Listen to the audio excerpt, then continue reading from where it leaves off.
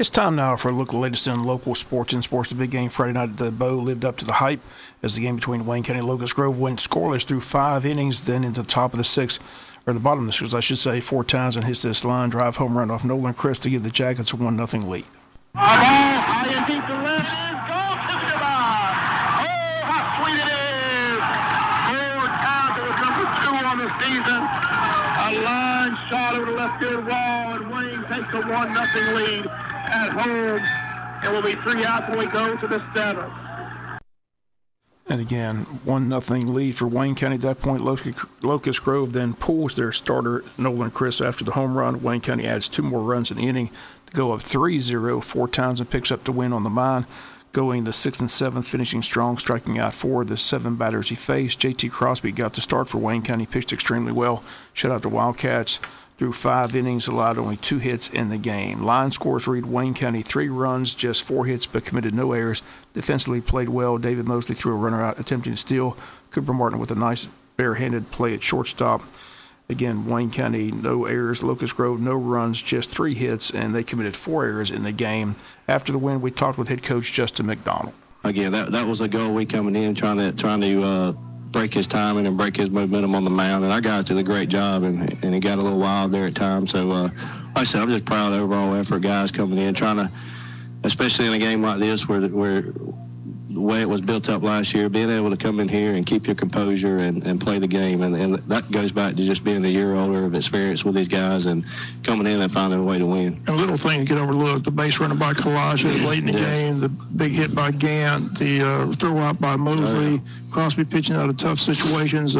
No errors at all. That was great. That's the first time we've seen that in 5 games. So it was nice to see that 0 in the error column. Yeah, another one you mentioned 2 or 3, but that play Cooper made with runners on base. Right, barehanded throw, right, great throw, right. Like I said, we got them playing with confidence now. And again, I say I'm a small part. We got great players, and they know how to play the game. We just got to manage them and build them up and put them in situations to be successful. And that's what we try to do. And tonight, I think they did a great job of taking advantage of the situations when they had them and finding a way to put a few runs up and keeping it close with I'm talking about that's probably the best you're going to see in high school baseball on the mound on an opposing team. So, like I said, I'm just proud of our guys coming in, not getting. And I told people they were coming. And I told Nicole, I said, look, this is the next Adam Wainwright. This is the next Dustin McGowan. This is a guy who's projected to go to that level. So if you want to see a quality guy, here's your chance. And we've been lucky. We've played against guys playing now in the major leagues. In about 35 years, seen quite a few, but that's the kind of kid he was tonight. And I think they got their money's worth when they came and watched. He was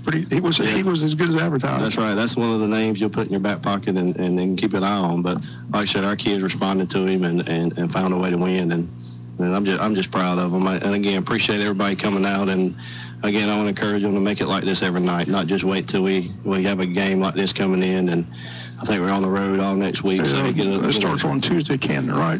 Is it Tuesday or Monday? It's Monday at Camden. We're part of that little 5-game stretch we talked about. It's going to be tough, but I guess step 1's over, and then we'll go move to Camden, a real good Camden team, and then head up to Atlanta to the tournament this weekend and see what happens. So, like I said, again, proud of our kid, proud of the fans, proud of our coaching staff. They've done an outstanding job.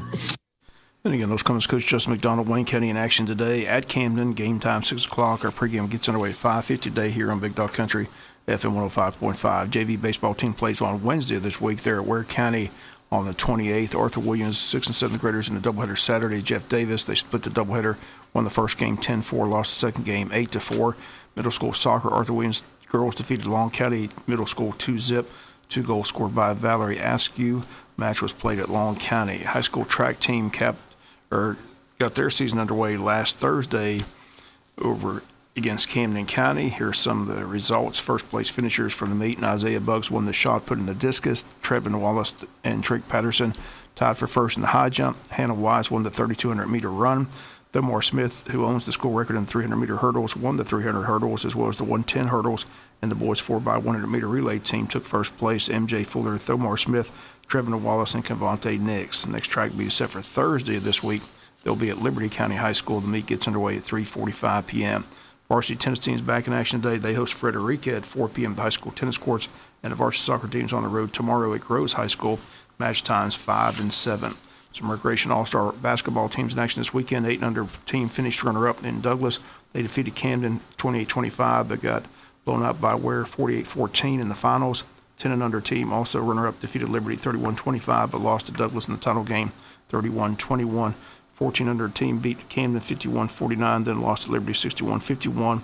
17 under team beat Liberty 51-47.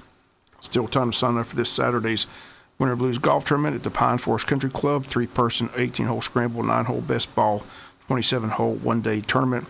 Again, set for this Saturday, 8:30 a.m. shotgun start, $300 per team. Lunch will be provided. Again, in the best ball format, one mulligan per player. If you're interested in signing up, call the Pro Shop this week at 427-6505. Again, we've got Wayne County baseball this afternoon. Wayne County and Camden at Camden. Game time 6 o'clock.